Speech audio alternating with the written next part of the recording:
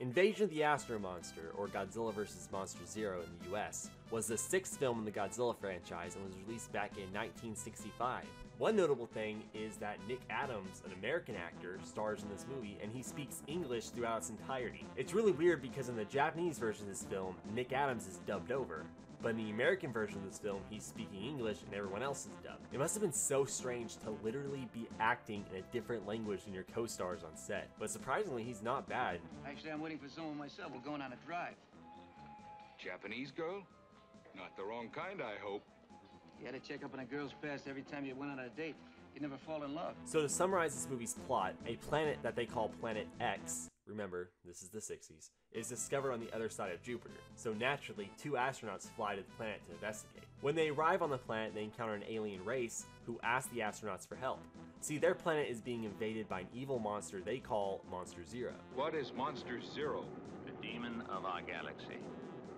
Monster Zero is the reason we cannot live on the surface. So they ask the astronauts if they can basically borrow Godzilla and Rodan from Earth so they can kill or chase off the monster terrorizing their planet. In return, they promise to give the people of Earth a miracle drug which can cure all illnesses. They agree, and the aliens bubble Godzilla and Rodan up and take them to Planet X to fight off Monster Zero. Here's what I haven't told you yet. I will show you Monster Zero. Monster Zero is actually King Ghidorah.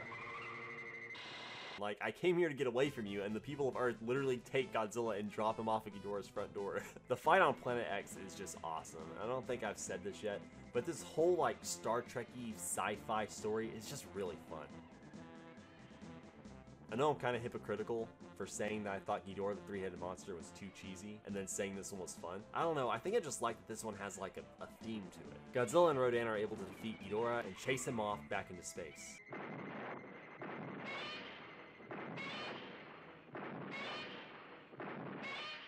Back on Earth, the tape that was supposed to contain the formula for the magic drug that I mentioned earlier turns out to be a demand from the aliens to surrender Earth. You will place the Earth under our absolute control and be governed as our colony. Ghidorah was never actually a threat, but was under control of the aliens the entire time. And now they not only have Ghidorah, but Godzilla and Rodan as well. This puts our human characters in a little bit of trouble. In Ghidorah the Three-Headed Monster, most of the human subplot was so disconnected from the actual film, because it focused on like assassins trying to kill a princess, but this one the human plot ties right into the monster action, as they scramble to find out how to break the aliens' control over the monsters.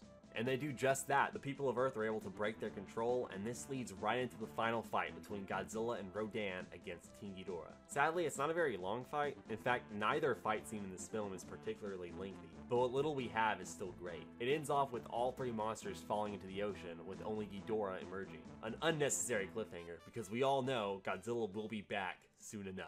I love both Ghidorah films, but if I had to pick my favorite, it's this one. This one just feels more connected. Like, it flows better than the last one. Yeah, you sacrifice some of the action, and it still has its fair share of cheesy moments, but I still find this one very enjoyable. I'm gonna give Godzilla vs. Monster Zero 4 stars. Thank you guys so much for watching. Leave a like if you enjoyed the video. I'll be back with more Godzilla in the future. I'll see you guys then. Peace out.